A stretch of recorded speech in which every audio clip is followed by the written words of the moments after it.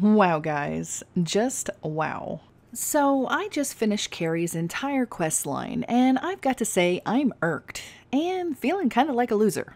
So, let me walk you guys through this awkward mess. Now, first, let me preface this with some background info. I had heard that Kerry was a male only romance, but had no actual proof of it myself. I hadn't gone out of my way to look into it. I had also heard from a lot of people that Kerry was supposed to be bi, and even documented as so in the sourcebook. I can't confirm that though because I only have the sourcebook that came with my pre-order and I couldn't find any specific info in there. So, to be honest, I wasn't really sure what to think in regards to his romance in the game.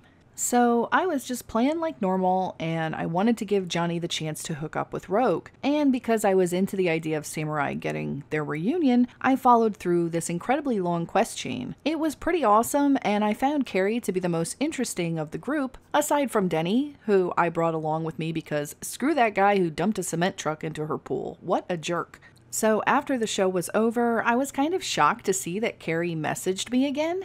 I kind of thought that was all there would be with him. He's looking for Johnny, but says that you'll work too, saying he wants to hire you for a job. Okay, cool, more merc work, let's go. Kerry picks you up and tells you along the way about his rather precarious predicament. He's pissed off because some girl group is doing a cover of one of his songs, and he's just not having it.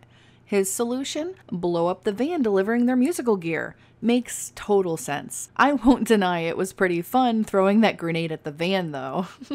Running from the police was also pretty fun, and then afterwards we got some coffee, as V put it. Wow, coffee with a rock star? Now why not?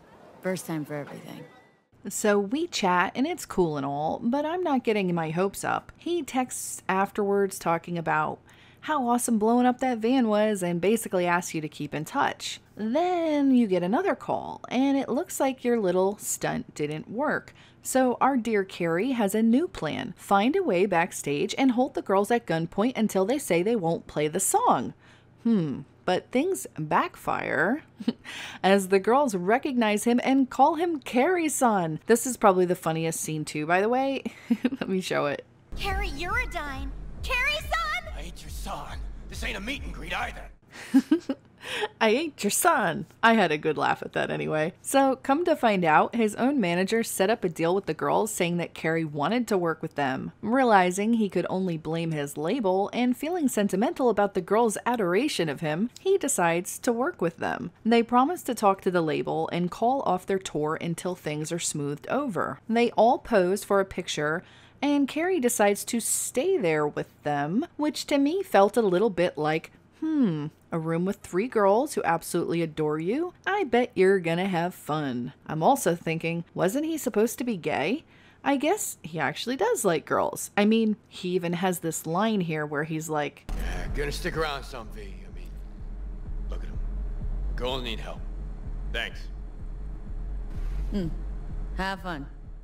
sure, this could be 100% legit and he's actually wanting to help them, but it also seems like it could go the foursome way as well. At the very least, he's likely enjoying the attention. Then I get yet another call, and now Kerry is inviting me to a concert that he's putting on with the girl band. At this point, I was actually pretty shocked that things had gone on as long as they did. I thought it would be fun to go check out the show though, and I was not disappointed when presented with this bizarre scene.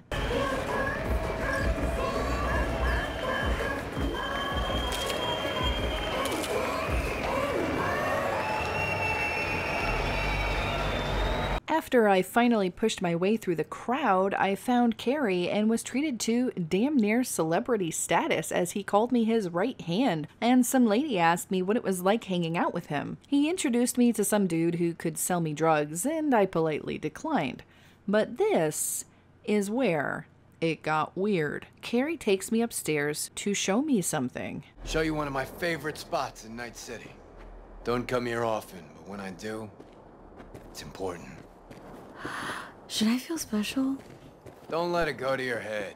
So he tells them to shut the place down just for me and him to be there, and I'm thinking with my eyes darting around the room nervously, is this all right?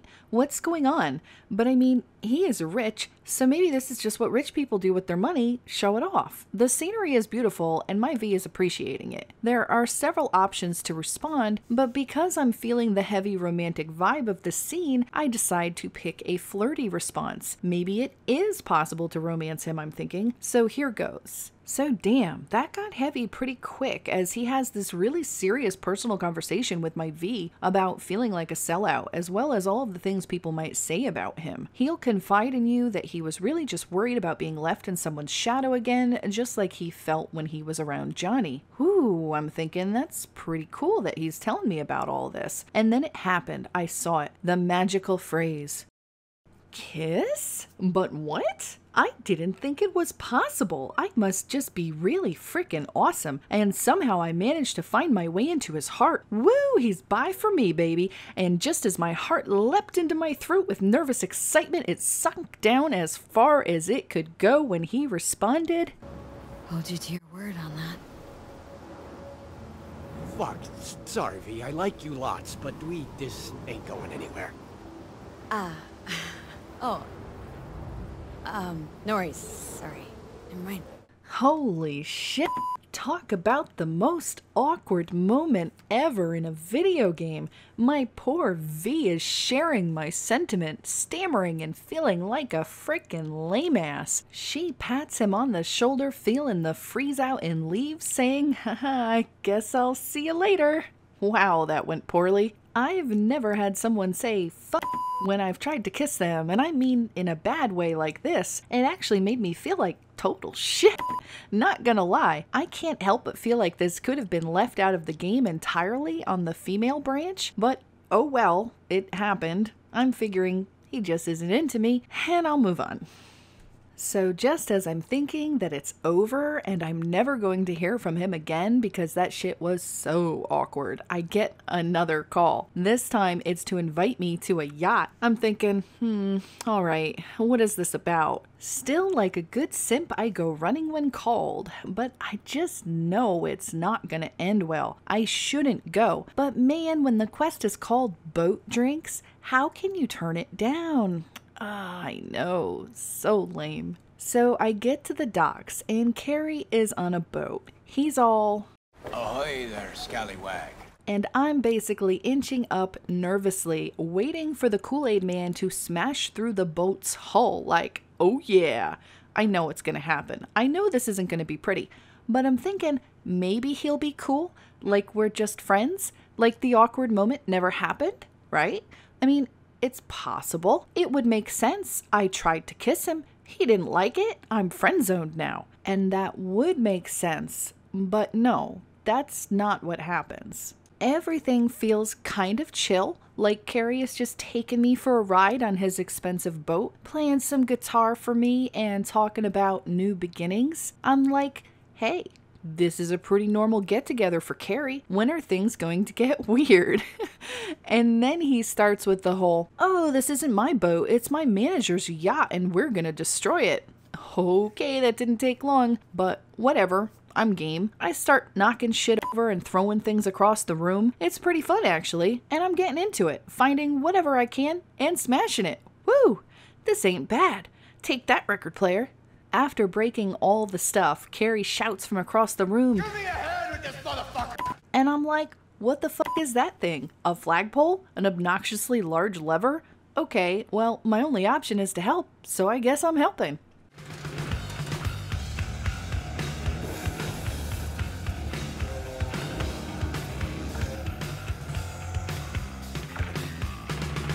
Whoa, man, what is going on? I thought he shut me down. Why the hell is he like right up in my face? Then he just stops and stares at me for like 3 whole seconds, like he's gonna kiss me. And then he says, No thanks, V. I'm alright. Nani? I mean, this shit has entered into the realm of the cruel. Why leave all of this in the game for female players? It's just mean. I had read that he was a male-only romance option, and I still wondered by this point if maybe I had read wrong because of the way he was acting towards me, and then it just kept coming. We're not talking potentially confusing cues. We're talking very clear, very obvious flirts and come-ons. Afterwards, as we both sat on the beach, I was just like, you know what? Fuck you, Kerry. What a dick move. And to be honest, I really liked him up until that point. I thought I had no chance after getting shut down on the roof, but then he invites me out to a private yacht. I get my hopes up all over again. It's so messed up. Then that final bit, nah, I'm alright, V. Just wow. They don't even give you the option this time of whether you want to pause there with him, but instead you're forced into it and then made to feel like a creepy loser all over again. Oh my god, it just sucks so much. And then what really sucks is that I kind of liked him too, so it felt like even up until that moment that he might change his mind, but instead I get slapped down all over again. I'm betting they left all the same stuff in from the guy's branch, but didn't account for any difference with the female path, leaving your female V to feel like, I don't know, a total creep for picking up on seriously flirty vibes that you apparently read completely wrong, but you didn't read them wrong because they just left the same exact ones in. I didn't even realize this until other people started talking to me about how they were seeing Judy's final quest and how it felt kind of weird to see something so personal when not romancing her. I had no idea you could even see these quests unless you were actually romancing people. I was so taken aback by that entire scene on the boat though. Why do that to people? There is no choice at all. Well, I mean, unless you just don't go. Sadly, I really liked Kerry and I felt that if things had been handled better, we could have at least been good friends. But seriously, how am I supposed to look at that guy the same now? Did any of my lady viewers run into this as well? Did it make you feel like a total creep like it did me? I just really hate how it was handled. Sure, in Dragon Age Inquisition, there was something similar to this situation with Dorian, where he flirts with you like mad, and then says he's not interested. But at least there is some reconciliation to the whole affair. You can choose whether you want to keep flirting, and it feels like your friendship is more solidified from the encounter. In Cyberpunk, though, there is no option to talk about it with Kerry, and his shutdown is so nonchalant. It just left me pissed off. Like, damn it, you called me here. You got in my face like you were gonna kiss me, and then you just said, no thanks? That's not cool, man. It's just not cool. On the other hand, I saw a sneak peek at the sex scene on someone else's channel, and I've got to say I'm a little jealous because I would have been so down for sex on a burning boat. Beats having to be quiet while the kids are sleeping.